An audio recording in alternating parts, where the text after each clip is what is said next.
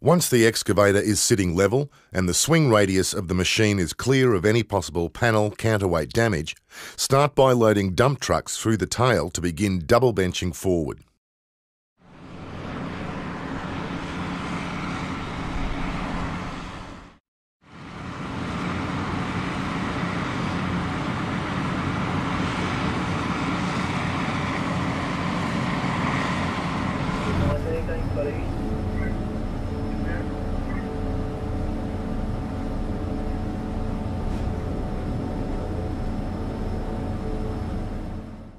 During operation of the 996 joysticks, when the bucket comes in contact with any firm or solid material during operations, avoid counter-slewing at all times.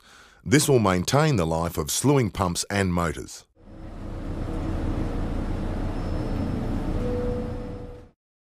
Retreat benching.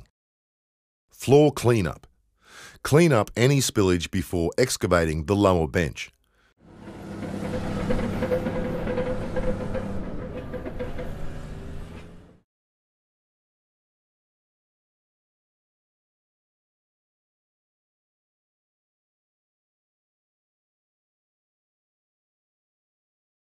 The green matting on the floor outlines where the 45-degree loading is taken from.